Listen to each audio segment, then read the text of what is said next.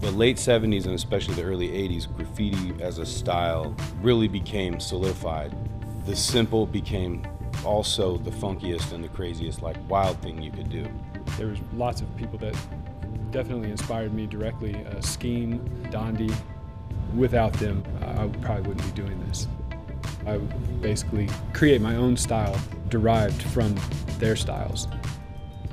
They also, too, the 70s and 80s artists were the first ones and the original ones to create the template for becoming public artists and gallery artists, making a living and doing the kind of stuff we do.